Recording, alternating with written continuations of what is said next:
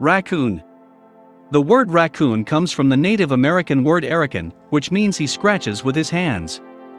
In the early 18th century, American colonists left out the A sound in the name, and the name eventually took on the form, raccoon. In the olden days, raccoon pelts were called genette furs because the animal resembled a genette with its striped tail.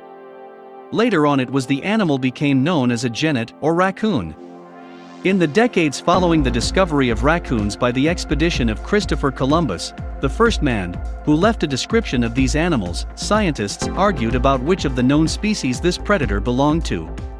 Options were considered the most unexpected. The raccoon was counted among dogs, badgers, and even cats. Carl Linnaeus suggested to include it in the genus bears, calling it the washing bear. It was not until 1780 that it was placed in its own genus, the raccoon. Procyon, whose name means similar to a dog. Scientists later found out that the first members of this family lived on the territory of France and Germany 25 million years ago. The first fossil raccoons are known from the early Oligocene, about 30 million years ago, of North America. But it is possible that this group separated from its closest relatives, the bears and the prey, back in Asia, and only made its way to the New World via land, and finally formed in the tropics and subtropics of North America. According to some versions, raccoons were the first carnivores to enter South America, which had long been isolated from North America. This was in the late Miocene, about 12 to 15 million years ago, probably shortly before the land bridge between the two continents was re-established. Bridge between the continents. Most likely, these ancient raccoons moved along chains of islands, swimming and on logs crossed sea straits.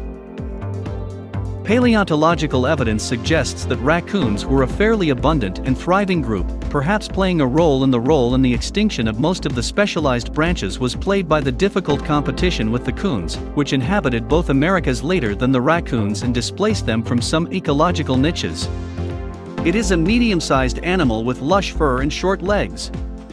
The raccoon moves on the soles of its feet, stooping, hunched over, turning its front legs outward and shuffling clumsily as it goes. The paws are large and flat with tenacious toes. The front paws resemble thin human hands, which make the raccoon unusually dexterous, are particularly sensitive, and allow the raccoon to handle food. The raccoon picks up food with its front paws before they put it in their mouth. They have well-developed hearing, which makes them especially attentive. Raccoons have a well-developed sense of touch. The toes are deeply divided, grasping. The muzzle is short with large, erect ears, and there are dark mask-like spots around the eyes on the pale muzzle. The ears are large, protruding from the fur and rounded at the tips. The raccoon is omnivorous. There is a seasonal change in its diet.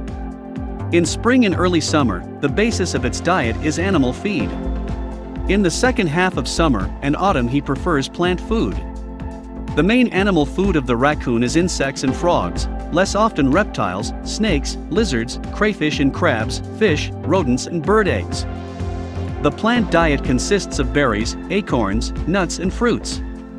Before eating, the raccoon rinses its food in water, hence its Russian name polosun and the Latin species lotor. Most of the information about its environment is acquired by touch. If raccoons live near people, they will readily dig through garbage. Interesting facts: raccoons can't dig their own holes, so they use shelters dug by other animals for shelter. The raccoon is capable of reaching speeds of 24 kilometers per hour. Raccoons' tendency to pre-rinse the food they find causes a great deal of speculation. The earliest speculation, that has since been disproved, is a limited production of saliva, causing the need to wet the prey. The most common and plausible explanation is thought to be the imitation of catching prey out of water, which is incorporated in raccoons at the genetic level.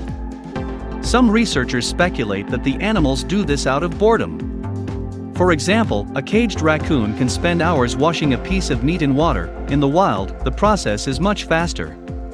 A raccoon can have some other kind of fun. For example, it can wrap a blade of grass around its nose, or, lying on its back, the raccoon could play in other ways, e.g. he could wrap a blade of grass around his nose, or he could lie on his back and build a straw mats on his belly, using his tail to protect the fragile contraption from falling apart.